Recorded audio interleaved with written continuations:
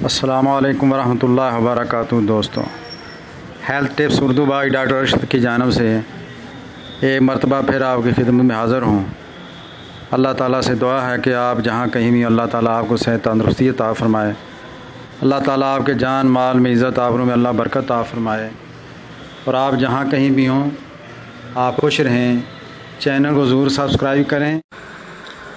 دوستو، ایلوپیتھک میں تلوں کی، موکوں کی، مسوں کی کوئی دوائی نہیں ہے۔ وہ اسپیشلسٹ ڈاکٹر جو ہیں وہ ہومیو دوائی تجویز کرتے ہیں۔ تو تلوں اور موکوں مسوں کی دوائی ہومیوپیتھک میں ہے، نام ہے اس کا تھوجا۔